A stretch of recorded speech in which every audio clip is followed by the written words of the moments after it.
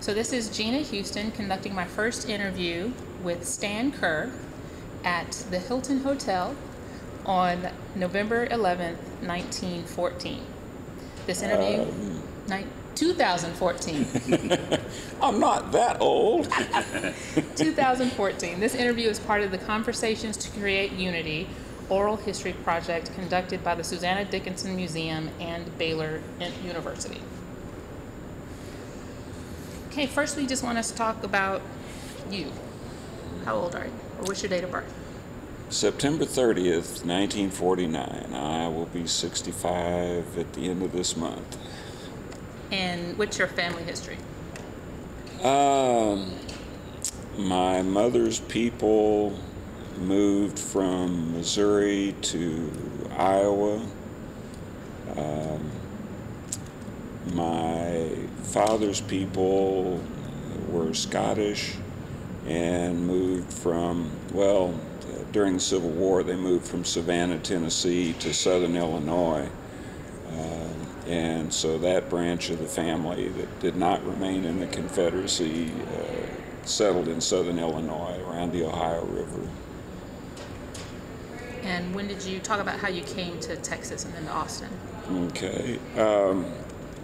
I came to Austin the summer of '70. I actually came to Texas when I was 7. My dad worked for Braniff Airlines in Des Moines, Iowa, and transferred down to Dallas. And so I lived around the Dallas area until I had finished junior college. And at that point, some of my friends from Christian College of the Southwest were going to Abilene Christian College out in West Texas, so I moved out there, stayed with them for about 6 months, and one of them graduated and was coming to the Presbyterian Seminary in Austin, so I said, Abilene sucks, I'll try Austin. So I got here summer of '70. I was also working at the Abilene State School, so I transferred employment to the Austin State School. And there was a woman there who was my supervisor, Myrna Hill, and she enjoyed being my boss so much that she took up the position permanently about a year later.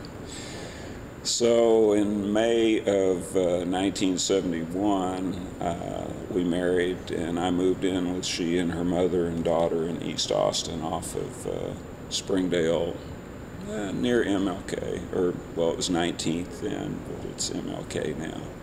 And tell us a little bit about Miss Hill. She was a piece of work. Lovely lady, very strong-willed, very opinionated. And she enjoyed being herself. She was a member of St. James Episcopal Church. I had no idea there were black Episcopalians. And so since our relationship was a little odd for Austin, she was black, I was white, the priest who married us didn't want to do it because the previous interracial couple, the Austin police, had run out of town after he married him. And so he was kind of hesitant to do the marriage, but my parents came down, sort of tried to kidnap me the night before the wedding. I declined to go with them. My poor mother-in-law, Ruby, had a dream that the Klan had burned a cross in her front yard that night. She and I had talked about marrying Myrna. I had walked in. She went to bed early, so she was in her bed almost asleep, and Myrna and I walked in. I said, could I have your permission to marry your daughter? And she said, well, let me have my stroke tonight and talk to me in the morning. At the time, I think there was only one other interracial couple in Austin, Lucius Warren, whose mother, Jewel Warren, had a beauty shop down around 11th Street and the freeway. He had played professional football in Canada. He had a white wife, and they were, if not the only, there might have been one other interracial couple. but Myrna and I got used to being the subject of some interesting conversations and looks. So how long after you arrived in Austin was it that you and she married? Well, I got here end of May of 70. We worked together from that point on. My first date with her was February of 71, and we married May 22nd of 71. And you all were married until her death? Yeah, we were married for 38 years. She passed May 11th, 5 years ago. So tell me, you said that you were part of some interesting conversations. Tell me something about interactions that you had because of your marriage to this. One of the interesting things was that I ended up being the white member of her church. And I was impressed, first of all, with the black work ethic. I mean, I wasn't old at that time. I was a young hippie who was not all that inclined to work, and it turned out that all these black men I kept meeting had 2, if not 3 jobs. And that was the expected norm in the community I had joined, and so I ended up working 2 and 3 jobs. We would go out shopping or to restaurants. I remember when our youngest, Tamar, was born, we went to a restaurant not too far from here, and I noticed that Myrna suddenly covered the baby up with a blanket, and I looked at her and said, "Why'd you do that?" She said, "Well, there are 2 white ladies sitting over at that table, and they're trying to see what this baby looks like, and I'm just being evil so they can't see her." It's like, okay. And what year was that? That was 72. I had some interesting experiences. I ended up going to Huston-Tillotson. Her uncle had been president of Sam Houston College, which was one of the black colleges in Austin, and they merged with Tillotson, became Huston-Tillotson. So St. James had a lot of folks there. It had been started out of Huston-Tillotson by one of the faculty and 2 or 3 other folks who were connected with HT were at St. James, including the financial aid director, Matthew Edwards. And he told me when I said I was thinking about going back to school, I'd had to drop out of UT after Myrna and I got married because I had to work to support she and I and the kids. And so when, I've completely lost my train of thought. Okay. Where was I? I'm old I don't now. even know. I was listening to you. Keep going with what you're saying. Well, let's see. I've totally lost it. You're going to have to give me a clue. Your education. You dropped out of UT to go to... Yeah, and then work. I went to Huston-Tillotson. Boots got me a financial aid package, and I became the white student at Huston-Tillotson. And Boots was? Matthew Edwards. Okay. Yeah. So I had the experience there. There was one other white student ahead of me. Well, there had been another guy before both of us, but that had been a while. But there was John Osterticke was captain of the basketball team, and he was the other white guy at Huston-Tillotson. So I got confused for him a lot because I was always in the gym playing ball. When I graduated from Huston-Tillotson, I got a United Negro College Fund scholarship, which some people found not just ironic but offensive. But since my wife's uncle had helped create the United Negro College Fund, I didn't feel too guilty about it. So I graduated from HT and went to law school here at UT. At the time, I was kind of ticked off because they had declined to admit my wife's brother. And he was somewhat bitter because he had tried to get on the UT football team. Well, he was bitter because he had gone to Austin High, and as a black male, they wouldn't let him quarterback the football team. So he became a defensive back.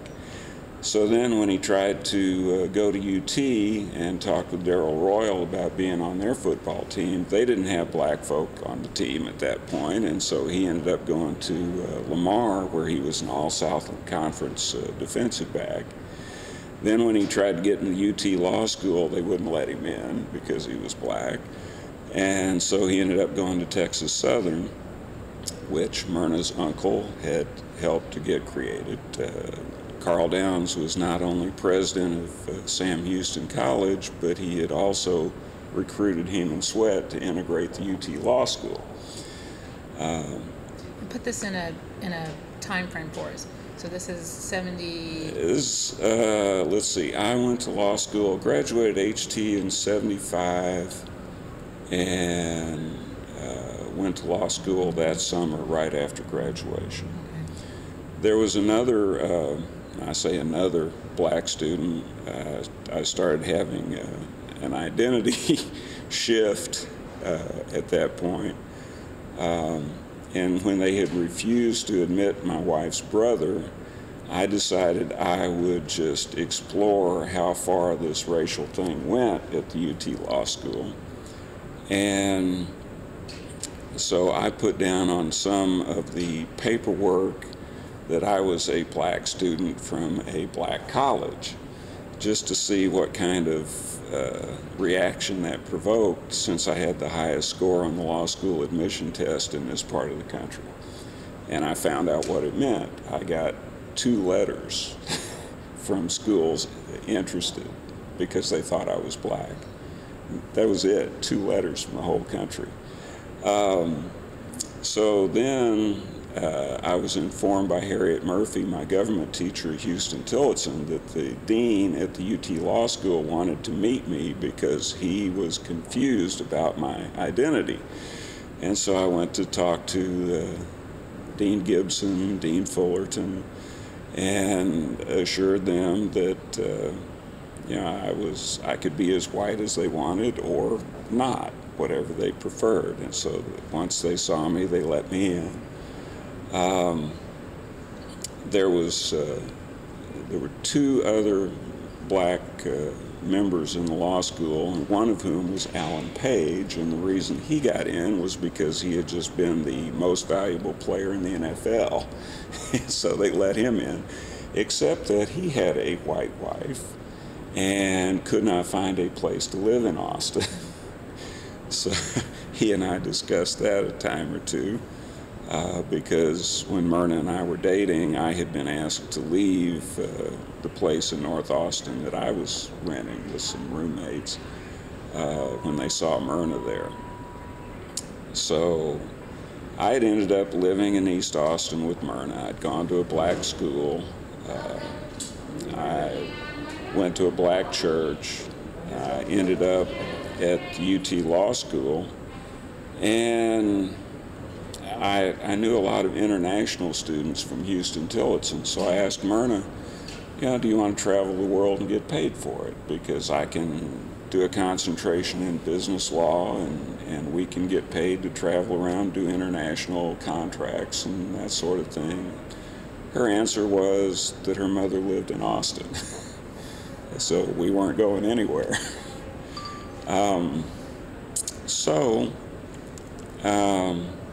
I ended up doing UT Law, and when I finished, I came back to Huston-Tillotson to take Harriet Murphy's place on the faculty as the, oops. It's all right, it's not recording. Oh, okay. As the head of the government department there. So I came back to Huston-Tillotson, taught for 4 years in the government department with Stan Murphy, and had the experience. You may be too young to remember a TV series named Roots. Alex Haley did that, and it was a big deal when it came out. And Myrna and I watched the first episode at home together, after which she looked at me and said, "I don't want any white people in my house right now. You need to go somewhere," because the series had evoked quite a response in her. And so I ended up going to the Huston-Tillotson Student Lounge to watch Roots with the other students there. Heman Sweat was invited to speak at UT.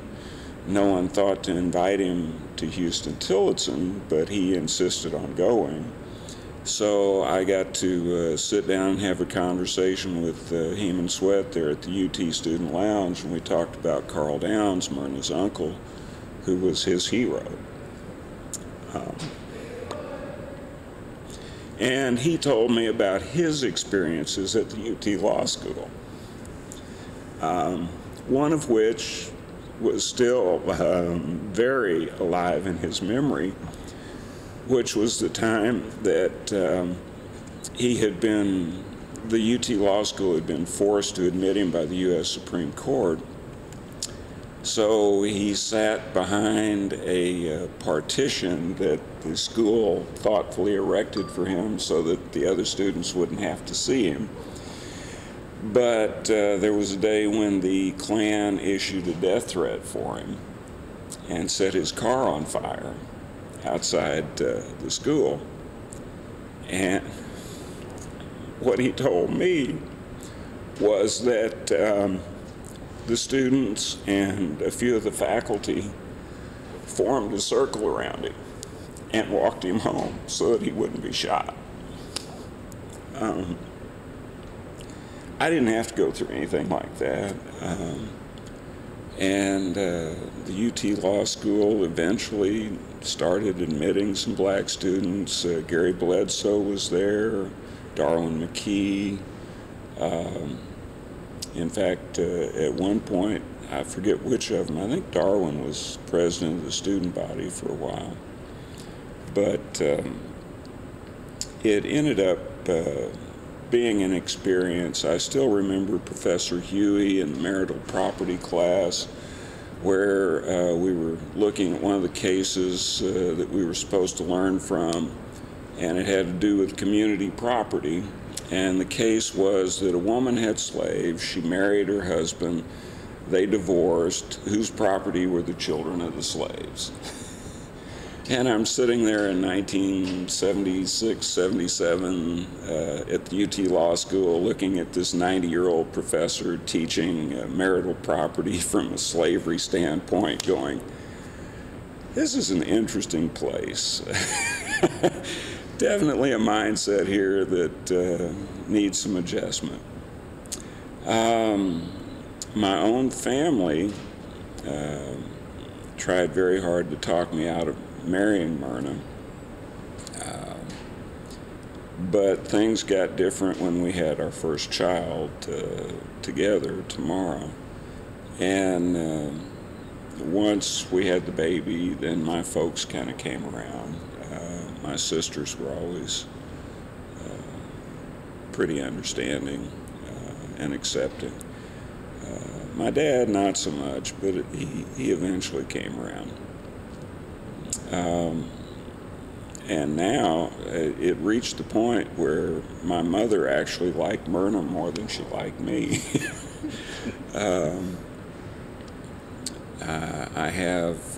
Myrna and I had two children. The daughter that she had, we had a son who didn't make it, but then Tamara was born in '72. Mila, the first daughter, has two children. They're in high school now. Tamara had four children, and two of those have graduated from high school, two are still in. So I had the 6 grandchildren who have grown up in East Austin. Had an interesting experience with the census back in 1980 or 90. I can't really remember which now. But on the census form, you had to declare your race. And so when the census worker came to talk to us at the house, I asked, well, how does the U.S. government define race? And they didn't really know, and so they called a supervisor who called their supervisor, who informed them that race is whatever your mother's race was. And that was the best definition that the U.S. government had at the time. So the children and I had some fun with that on the census form, which turned out kind of weird because I ended up working for the census in 2000. And since I spoke a little bit of Spanish, they sent me down by the river, and I worked that area. It was real eye-opening. I understood the extent to which the Hispanic population in America was undercounted. You'd walk up to a house and be a lady there, and you'd say, okay, how many folks live here? Just me. Okay, just you.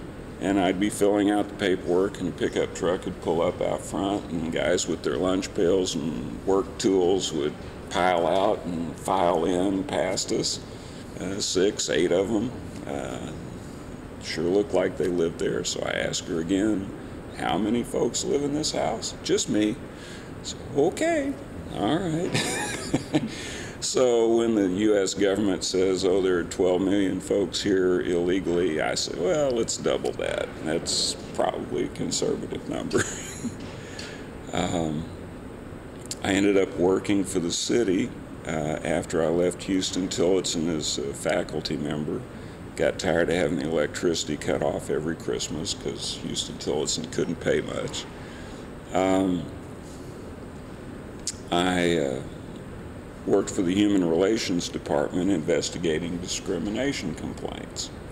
And so I got to see Austin's underbelly and how folks were treated. Myrna had warned me that it was really bad, that Austin had this liberal reputation that was totally undeserved in matters of race. And so I had watched things like there was a street person down on 11th, Rosewood, somewhere named Gil Couch, that the police had sort of choked into unconsciousness till he died. And then there was another black guy that they were arresting, and they just sort of mashed his face into a waterbed until he suffocated.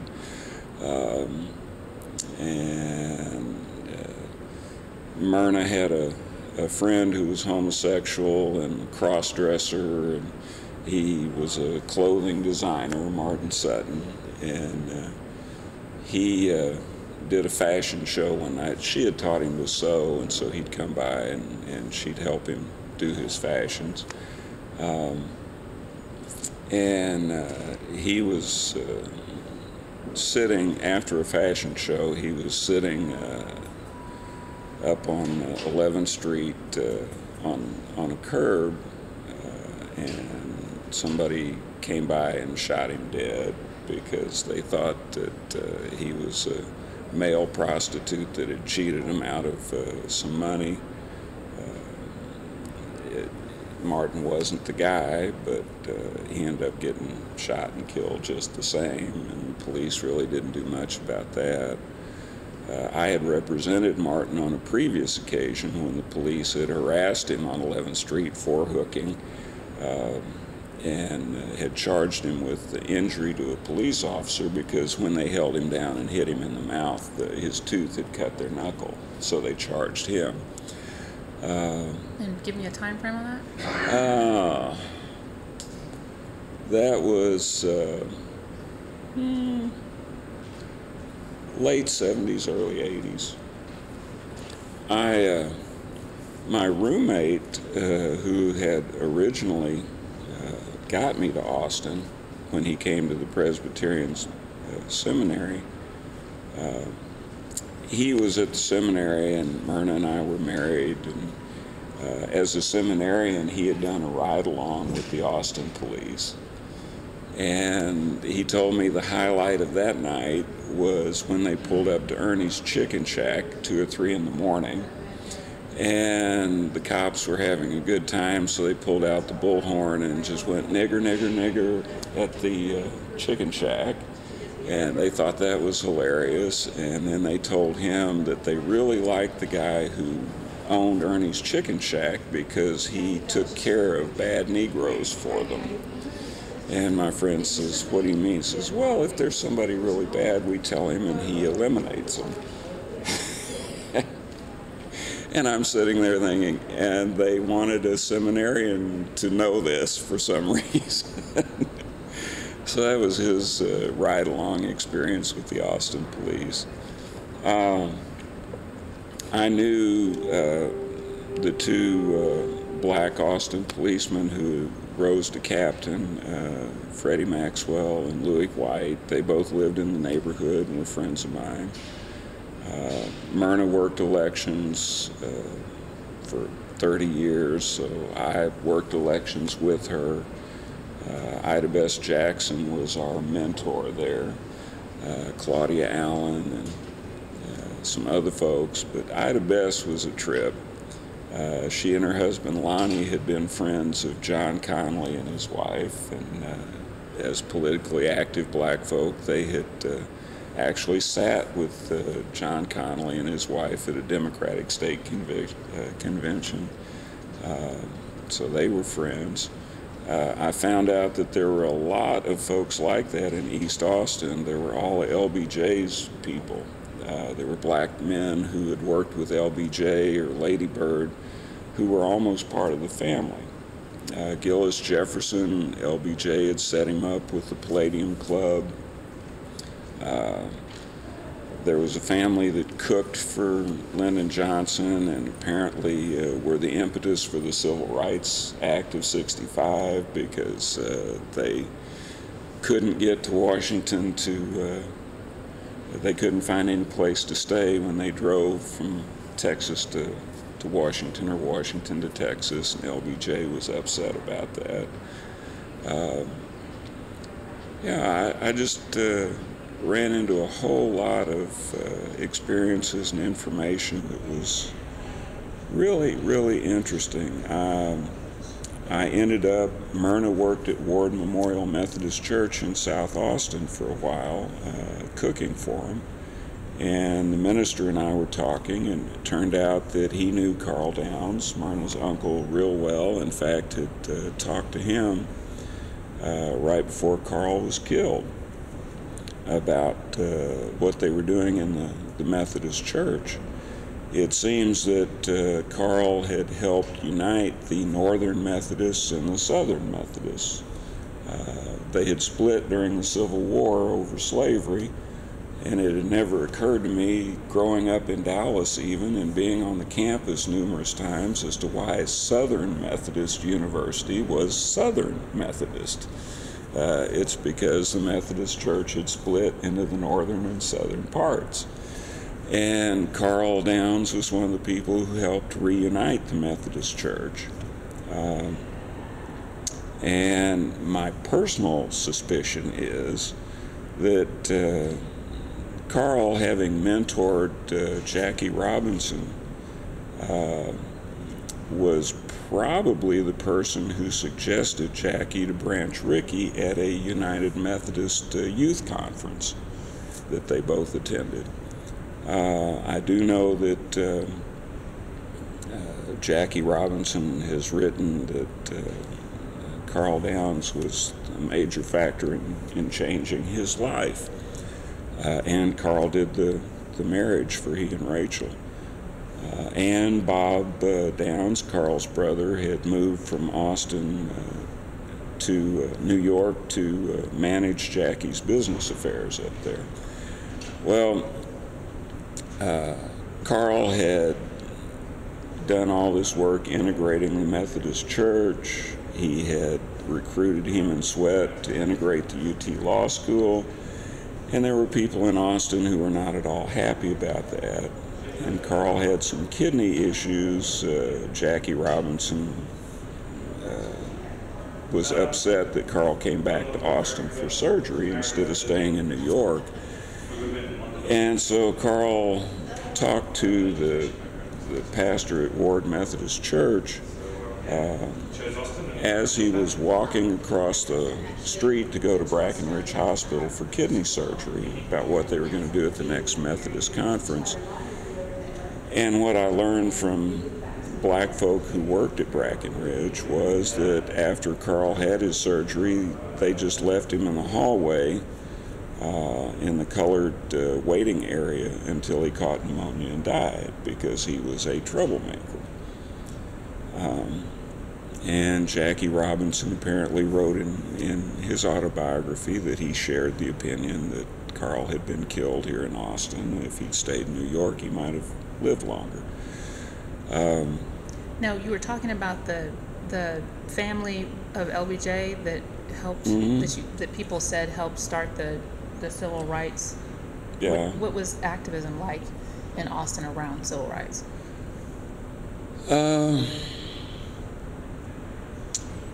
Well, most of it happened before I got here. I got here in the summer of '70, and as a hippie, I was more interested in the anti-war activity.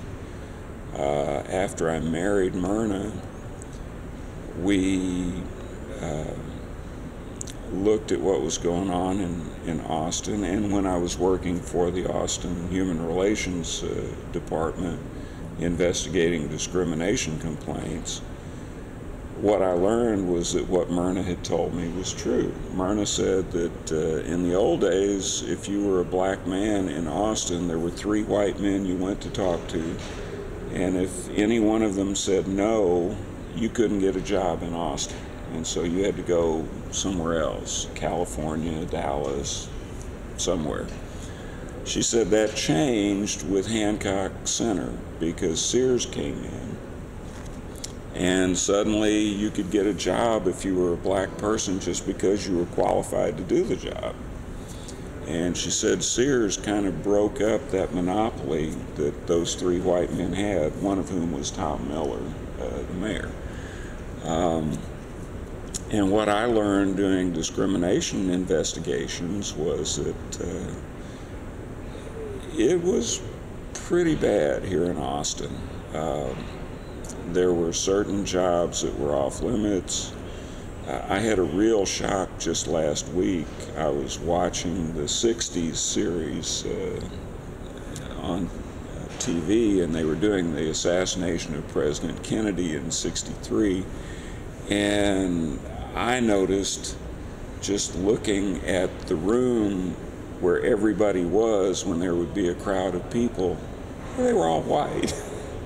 I mean, all white. You didn't see anybody black unless they were doing man-in-the-street interviews.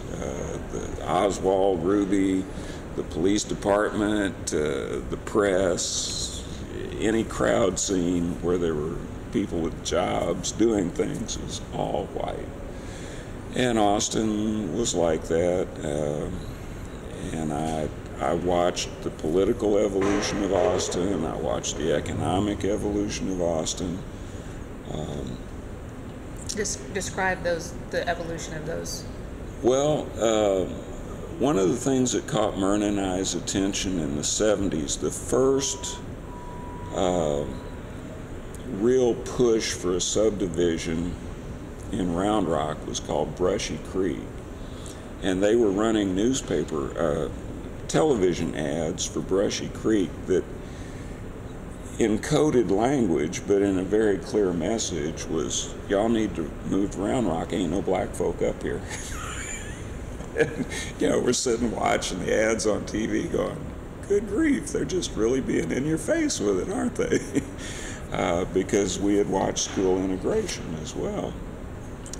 I was driving a school bus when they closed Anderson High, and they talked about closing Keeling, but the black high school students had to leave their school and go to other schools, the white schools, and integrate them. And I was driving the school bus, and I looked very white, And I can remember a black kid on the school bus so angry that they couldn't go to their school and had to go to this white school. I ended up having somebody throw a full can of Coke unopened at the back of my head. I saw stars. I mean, I'm driving the bus on the road and it's like whack. And I turned around and asked who did it after I stopped the bus, and they all just laughed. So I did an old Bill Cosby routine on them. If you're old enough to remember his first album or two, he has one sequence where he's in school and they're in shop, and the shop teacher has a wood burning stove in the middle of the shop, and some kid throws bullets in the wood burning stove, and after all the lead stops flying, the shop instructor wants to know who did that. Nobody will say. So Bill Cosby does this routine where he says, the teacher just started talking about the kid's mama until the kid finally says, quit talking about my mama like that. Oh, you're the one who did it. So I used that Bill Cosby routine after I got hit in the back of the head with a Coke can. It was like, all right, and I just started reaming the guy's mama. And at some point in the back of the school bus, I see this kid nudge somebody and says, he talking about your mama like that. And so I found out who hit me.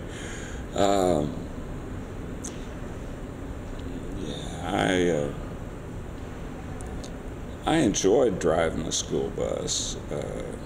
I did that for quite a while. But it was really sad to watch what happened with the old black high school. They paved the football field over, and the building sat there empty for years, even though it was perfectly usable. But Austin did not want to bus white kids into East Austin to keep that school open. So they found a solution. When Austin Community College was created, that became the campus. And so then, I don't know if you remember, but Hollywood Henderson got them to tear up the asphalt and redo the football field for the old Yellow Jackets.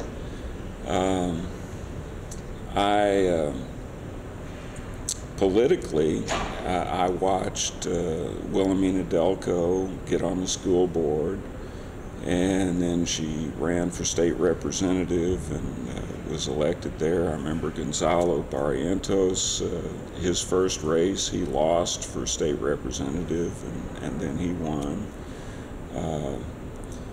But Wilhelmina talked to me.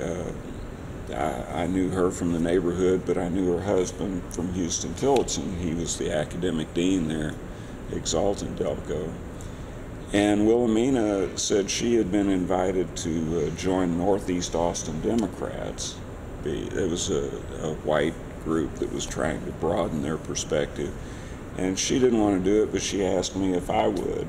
And so I was a member of Northeast Austin Democrats for years, and at one point was chairman. I had gotten involved in politics when I was a student at Huston-Tillotson.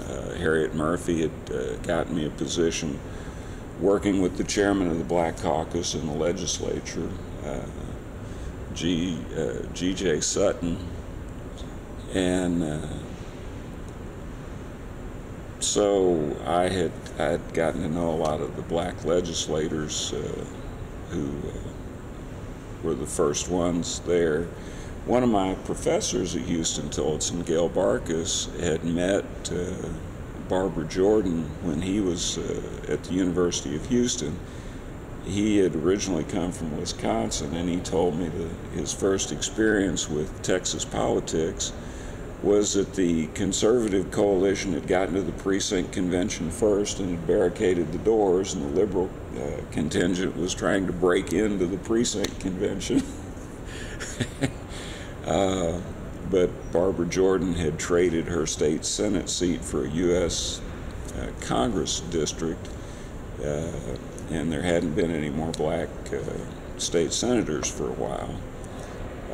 But then we started getting some folks elected in the 70s, and I got to know all them through Harriet Murphy.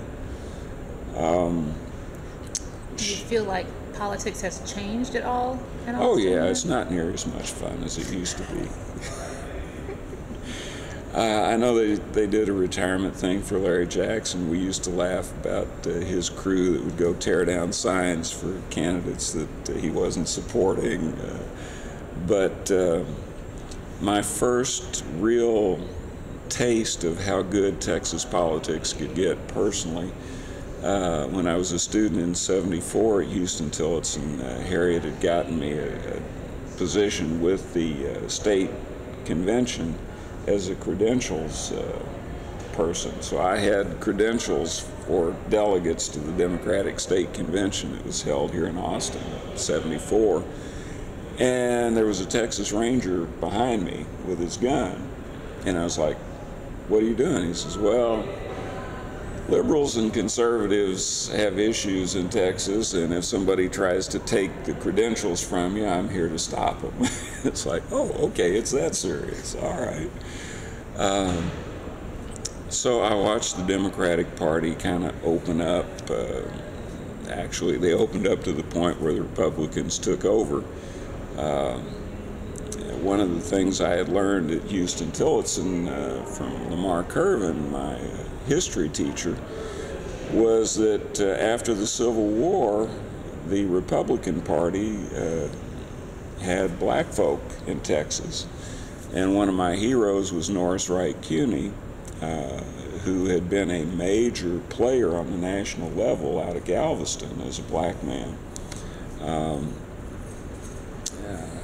And so I loved learning about him. But when it came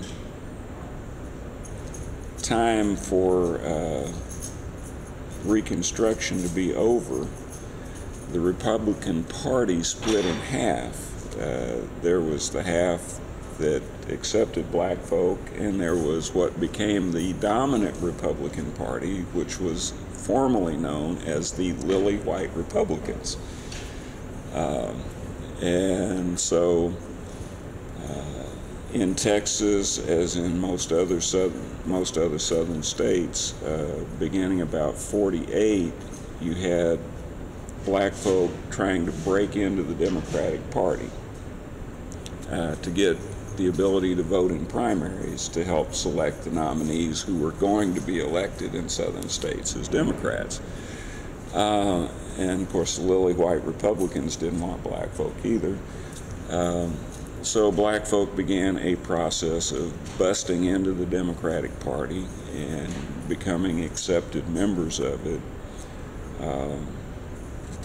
to the extent that in the 1960 election between Nixon and Kennedy, Martin Luther King was a Republican. And what changed was when King got thrown in jail, Kennedy called to make sure he kept alive, and knew that everybody down there knew that, major politicians, including the candidate for president, were interested in his welfare, which helped keep him alive. And Nixon didn't. And so from that point, a whole lot of black folks switched to the Democratic Party. Then you had the Fannie Lou Hamer thing with the '64 convention, where LBJ and Mondale kept black folk from the South from taking over delegations that they'd been kept out of illegally. But after '68 and the Chicago riot and all that good stuff, then you started seeing more and more black folk involved, more and more elected. And it got to the point in Texas where we had a whole crop of black legislators. We had our first black member of the Austin City Council, Burl Hancock, who was, they didn't want to have districts, so they created the gentleman's agreement where we'll elect a black person to keep from having single member districts. And after Burl Hancock, it was Jimmy Snell, and after Jimmy Snell, it was Charles Erdy. And Charles, of course, was a friend of mine from Huston-Tillotson. He'd been professor there. And so I watched that political evolution go on, took part. Myrna and I were delegates to state conventions, always went to the county conventions. In fact, I was precinct chairman at Sim School in East Austin off 12th Street when Jesse Jackson ran in '84. And that was so much fun. The electricity was just incredible. People we begged for years to come out and vote were showing up in droves. We'd had the Bill Clement experience where he'd been elected governor and everybody had kind of puked on that. And when Jesse Jackson ran, I was the precinct chair. I took over the precinct convention, and I didn't really follow the rules. I just looked at this packed room, said, is there anybody here who does not want to be a Jesse Jackson delegate? And 3 or 4 people out of the 120 went off to a corner because I could sense what the feeling was. And one of the people who went over in the corner was Winnie Gage, because she was a Walter Mondale person. And so I said, you know, if you guys want to caucus over there, that's cool, but I can tell you right now, you're not going to have enough numbers to elect many delegates, so if you want to just join the Jackson folk, you're welcome, or if you want to be your own person, you can. And that was an outgrowth from my experience when Myrna and I were Shirley Chisholm delegates in '72. And we were at the county convention, and it became obvious that there weren't enough Shirley Chisholm delegates to elect anybody, and so we coalesced with the McGovern people. So I was giving folks a chance to do that if they wanted, because it had been done for me, and that it enabled me to go to the state convention as a McGovern person. So we ended up with all these Jackson delegates. The county convention was so much fun because black folk had always been underrepresented, and now suddenly they were overrepresented, and we sort of took over the whole thing and swung it all for Jackson. Although the way we did that was a little underhanded. In our Travis County delegation, we were kind of split evenly, and when it was time to take the vote as to which way we would go, I had done a head count, and we were a vote short of having a majority. So I went to one of the Mondale people and asked if he could go get me a couple of Cokes, and while he was gone, we held the vote. And so our delegation went for Jackson. But at the state convention, Winnie Gage came up to me and she says, I'm going to be a Jackson delegate to the national convention. You're not going to rat me out that I was a Mondale person, right? I was like, no, you're fine. Cool. I'll support you. I'll be quiet. You mentioned the gentleman's agreement. Yeah. What do you think about the current 10-1 setup that we're now going to go into, and the fact that there's a possibility that there could be more than one black person on the Austin City Council? How do you think that's going to affect the fabric of Austin? It's going to be beautiful, and I say that from a perspective of someone who used to sit with a map of Austin and take elected officials' home addresses and plot them on the map, and you could draw this little pie-shaped wedge in West Austin where 98% of all the elected people were from. And as someone who has wished, prayed for decades that we would actually elect district judges from districts instead of countywide, because what you're going to see is the way it's been in Austin, you had to go to the big money people to get on TV to get elected. Because running citywide, countywide, you had to have money, you had to do TV. You had to have a support from the big wigs who choose everybody. And so city council is going to be, I think, totally different, because you're going to have people from neighborhoods who actually have concerns that aren't the concerns of the big banks, the big insurance companies, the big money people. It's going to be neighborhood driven as opposed to who can get the most contributions from the big pockets. And so however the elections turn out, and of course you and I know how we want them to turn out, it's going to be different, radically different. And I just hope and pray that it will also be for county judges, district judges. I mean, it would be beautiful to see East Austin be able to elect judges as opposed to having the folks out west elect everybody. Because you'd get a whole different mindset and a whole different set of priorities. You mentioned earlier some of the incidents with the police in Austin. Mm-hmm. Have you seen any changes in that, improvement? Oh, yeah. I mean, I had Louis White tell me stories that were unreal. But as a city judge, I've gotten to know lots of city policemen. And we got some really decent people working the streets now. Now, of course, every year,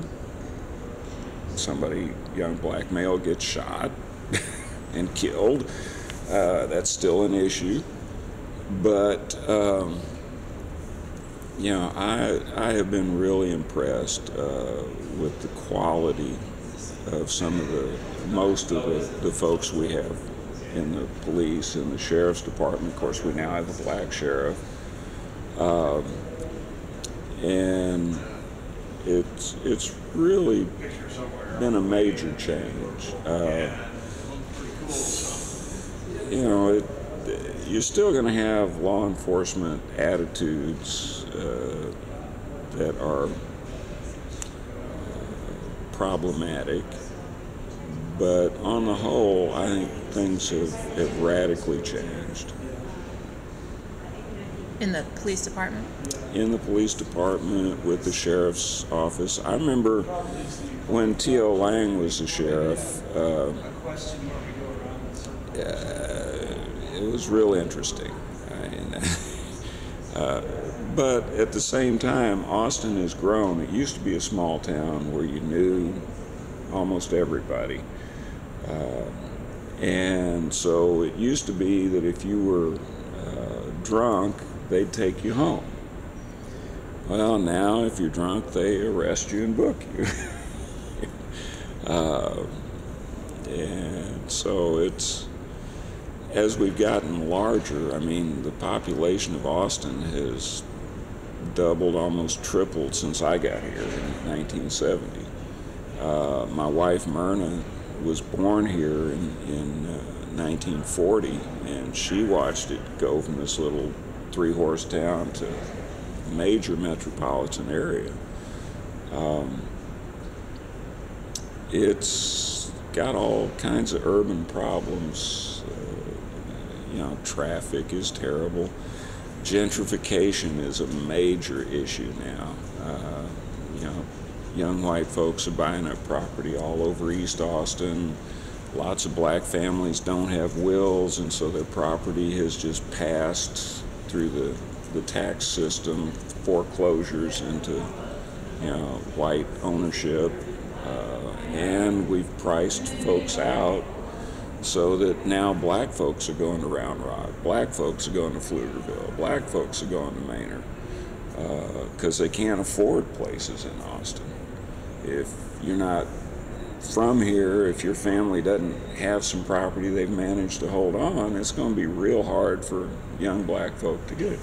On the other hand, Harriet Murphy insisted that I join the Austin Black Lawyers Association when I finished law school.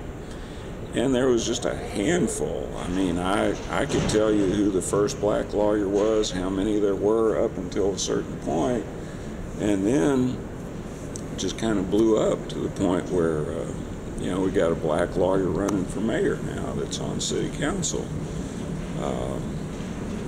But it's not just J. Philip Crawford or Harriet Murphy. There's literally dozens, maybe hundreds of black lawyers, black professionals, folks with high positions in government and business. So there's been major changes in this town. But, you know, it still is, in one sense, a three-horse town. You said that Myrna told you that Austin had some real problems with race, even though they profess to be really liberal. Do you see that still going on, or do you think that that's something that's been resolved too? It's not going on at the same level. Black folk actually come here from other places to work, as opposed to having to leave here to go find a job somewhere. But I mean, it's certainly not as bad as it was when Jake Pickle's grandfather beat the head of the NAACP so bad that he died, and then the mayor called a meeting at a black church to warn the black community about outside agitators, and we're not going to tolerate that. We're not on that level anymore, the Mayor Wooldridge level. But at the same time, we haven't had a black religious leader who has managed to overcome the limitations of East Austin. We haven't had a black political leader who's been able to overcome the limitations of East Austin. And we certainly have not had black economic activity that has been able to reproduce what used to exist on 6th Street or back in the heyday of black businesses. So in one sense, things are much better and different, but on the other hand, they aren't that different. It's still, when you get below the surface layers, poor black folk in this town don't have much of a chance. And I've watched different activist type persons struggle with that. I mean, I knew Dorothy Turner and Velma Roberts. In fact, I was one of the last people to talk to Dorothy before she died. And you can name a recreation center after somebody, but if you don't staff it or build it correctly, it's not much of a tribute. Or if you close the hours because there's no budget for that sort of thing, it's, we've got money to build a bicycle track at Circle C, but we don't have money to put a baseball team professionally in Montopolis. It's so the white folk can have their Round Rock Express, but I am watching East Austin evaporate. It's turning into large homes owned by young white folks, and I don't know what's going to happen to a whole generation of young black people going to inferior schools that come out with an inferior education, and there's not going to be any place for them in Austin. I just don't know that anybody has the ability or the will to turn that around, or if it can be turned around in time. because the heroes of the past, Dr. Givens, or who used to carry around poll tax receipts in his pocket and hand them out to the right voters, who could have been on the city council, except that the city quickly changed the way they elect city council members, so he couldn't be. Unless this 10-1 thing really turns things around, if it can, I just do not see a positive future for young black Austinites. They're going to be priced out of town. You mentioned the 6th Street and the heyday of black businesses. What is that about? There used to be all kinds of black businesses on Pecan Street. And there were black folk who had, well, that's farther back in history. Okay. Go to the Austin History Center. Look that one up. What do you think? You've talked about some of the changes that you've seen. What do you think are the most critical changes, the changes that have had the most impact? I think one of the things that's had the biggest impact has been the lack of interest in funding on a statewide level to promote voter turnout in minority communities. Certainly the Republican majority that's running things doesn't want to do that, and the Democratic Party has seemed to have given up on it. It's been amazing to me to watch the breakdown of the structure of the Democratic Party in Texas, especially in Austin. Black folk do not really turn out to vote in a block anymore in a significant way. And part of that is, oddly enough, I think, due to absentee extended voting. It used to be election day was a big deal, especially in the black community. And now with the extended time period to vote, there's no concentrated get out the vote area impetus. You just don't see it like it used to be.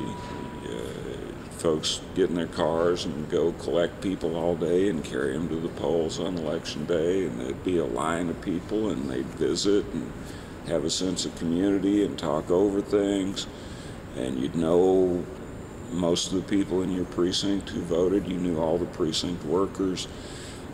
Now it's, you go anywhere in the city you want and cast your vote if you feel like it.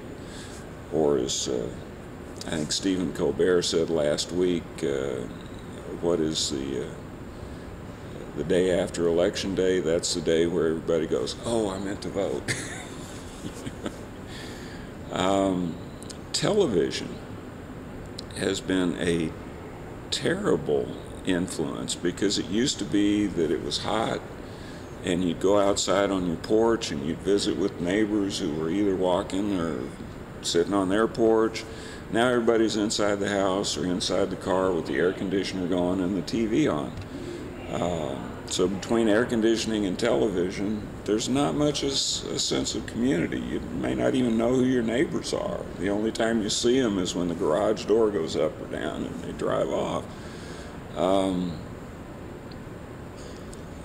So Austin's losing that sense of community. Plus segregation. Tom Philpott unearthed that city council meeting from about 36 where they decided we're going to cram all the black folk into one part of town and eliminate all these spread out black communities. So Clarksville's not black anymore, and so you had all these folks stuck in East Austin, and then the banks wouldn't loan them money to fix up houses, so the properties would deteriorate. The insurance companies wouldn't cover them, so they couldn't get coverage. You had the redlining. If you were black, they wouldn't show you a house outside of a certain area. If you were white, they wouldn't show you a house in East Austin. Well, now that's breaking up to the point where you don't have a cohesive, coherent black community. They took away the black schools, although we're resegregating quickly in that sense. But East Austin, between illegal folks who have settled in droves because it was cheaper housing, to black folk moving out or losing property through foreclosures, you don't have the same numbers, you don't have the same groupings. You still have black churches, but even there you got like Grant Chapel moved from 12th Street out to northwest Austin. So it's going to be interesting to see what happens, but what used to be is not ever going to happen again. Is there anything else that you want to share with us about your experiences in Austin? In terms of interracial marriage, it has really become so common that it's not that uncommon anymore. Although I was talking to one of the folks who works at St. David's Hospital this morning, black woman who has a white husband now, and she was talking about how she doesn't like the way people look at her. But coming from a perspective of being one of the 2 or 3 black interracial couples in Austin, to seeing young folk everywhere where it's not a big deal, and of course congruent with that is the outgrowth of the homosexual community, male and female. You know, it's interesting to watch as our society has loosened up in some areas, but on the other hand, if you told me in 1970 that marijuana was still going to be illegal in 2014, I'd have thought you were high. I'm still not understanding how that's happening unless the alcohol lobby really is that powerful, or politicians are really getting that much money under the table. But you know, the more things change, the more they stay the same.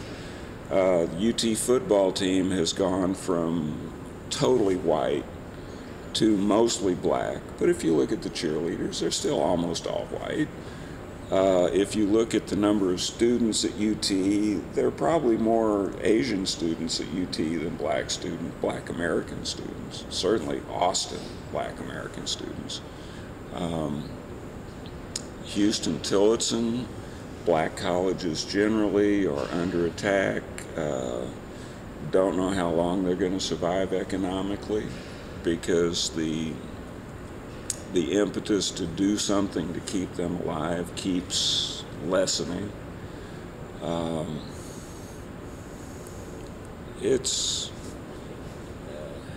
There are a lot of things to be hopeful for, but there are a lot of things to mourn that just are not and won't be again.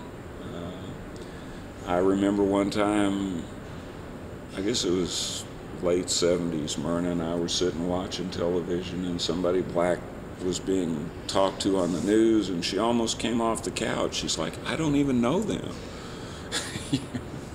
I said, well, do you know everybody black? And I said, yeah, and their mama, and where they live.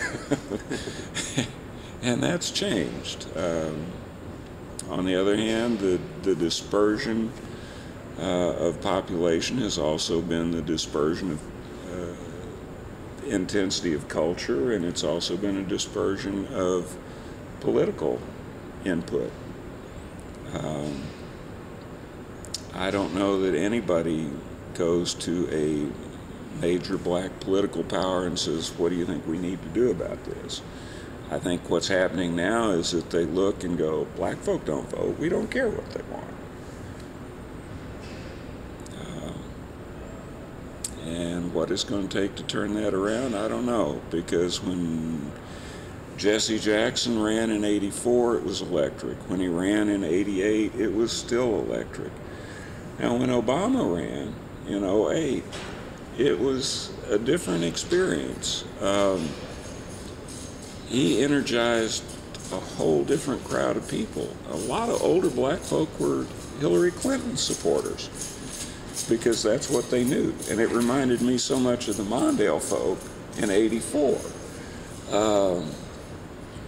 My own wife, Myrna, she was a Clinton supporter. I'm like, why are you supporting Hillary Clinton? She says, well, because if Obama wins, they'll kill him. Now that changed as she realized how viable he was, then she became enthusiastic.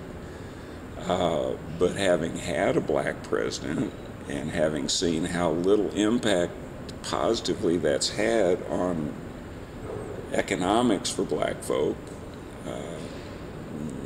I don't know if anybody else is going to generate the excitement.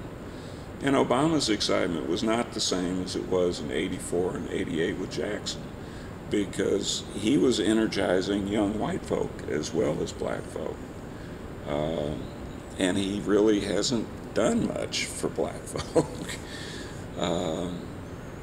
So, I don't know. Be interesting to see what the future holds, although politically, outside of Austin, looking at what's available, you kind of go, not much hope there.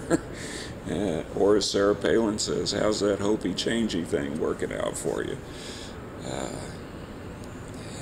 But in Austin, we did finally get single-member districts, and we're going to see where that takes us. Hopefully the right people will get elected, and it'll make a real difference. And folks will start addressing some of the underlying issues that have been strangling this town in a lot of ways for so long. And maybe my grandchildren will have a much more hopeful experience than I'm afraid they're going to have.